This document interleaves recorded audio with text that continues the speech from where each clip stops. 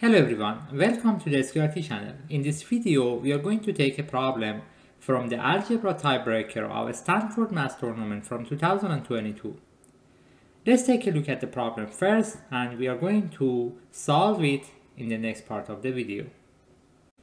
Here in this problem, we have x, y and z as real numbers and we already know that x squared plus 2 times y squared plus 3 times z squared is equal to 96, and we are going to find the maximum possible value that we have for x plus 2y plus 3z.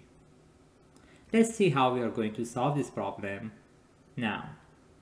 To solve it, I'm going to use an inequality because it's talking about the maximum possible value, so it's going to be an inequality. We have two famous inequalities that I'm going to review and then we will decide which one is the one that we are going to take. The first one is AMGM inequality. We have positive real numbers like x1 up to xn, and we are going to say that the arithmetic mean of these numbers is going to be greater than or equal to the geometric mean. In other words, we have sigma of xi for I equals to 1 to n over n is going to be greater than or equal to the nth root of x1 times x2 times up to xn. We are going to have the equality condition when x1 is equal to x2 equals to x3 up to xn. The other inequality that we need to be aware of is the Cauchy-Schwarz inequality. Here we have a1 up to an and b1 up to bn as real numbers.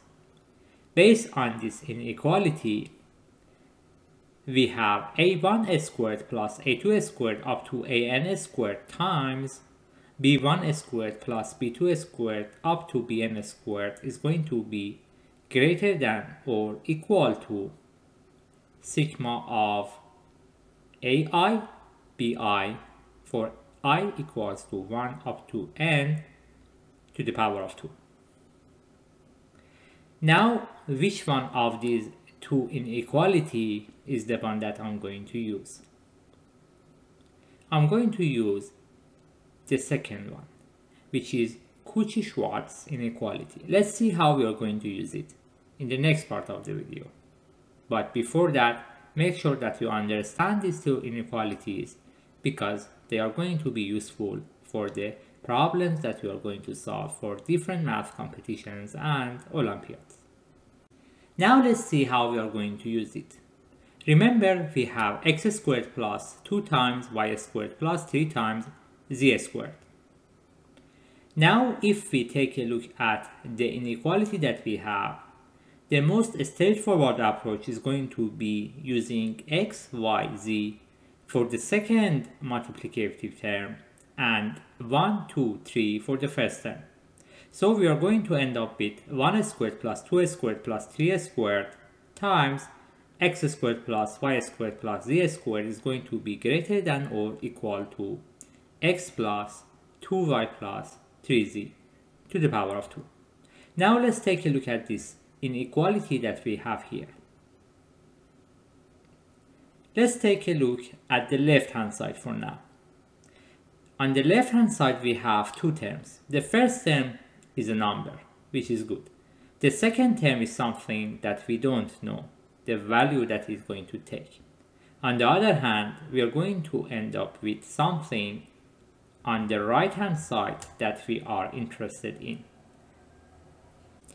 Unfortunately, it's not going to take us anywhere. At least not easily. Instead of using what that was straightforward, I'm going to change what we are going to take for the first term and the second term in the next part of the video. The reason that I didn't want to do so was I wanted to make sure that you understand what we are going to do and what's the trick here. Let's use what is going to take us to the final outcome easily.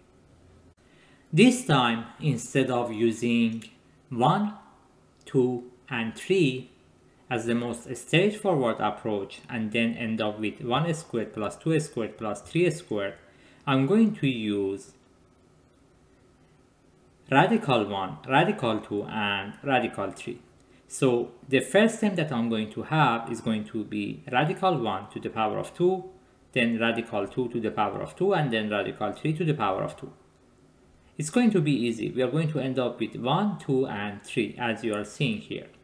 What we are going to use for the second term here is also tricky. We need to have x squared, y squared, and z squared. But I'm going to use x squared plus 2 times y squared plus 3 times z squared. As you can see here, this means I used radical 1 times x, radical 2 times y, and radical 3 times z for the terms that can be used as bi. Now using those terms on the right hand side, I'm going to end up with radical 1 times x plus radical 2 times radical 2y plus radical 3 times radical 3z, all of them to the power of 2. Now it's kind of very interesting here. You are going to see x squared plus 2 times y squared plus 3 times z squared. We already know what value it's going to take. Based on the problem, it's 96. On the right hand side, we have everything that we need to have. On the left hand side, we have a constant number. Let's review it again. What we are going to have on the right hand side after multiplications of simple terms, we will have x plus 2y plus 3z, and that's what we are interested in. The thing that we have now is 6 times 96 is going to be greater than or equal to x plus 2y plus 3z to the power of 2.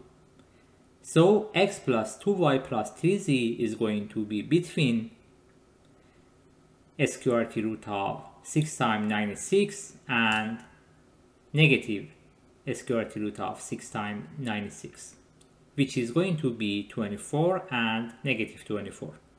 So as you can see here, the maximum possible value that x plus 2y plus 3z is going to take is 24, and we got our answer.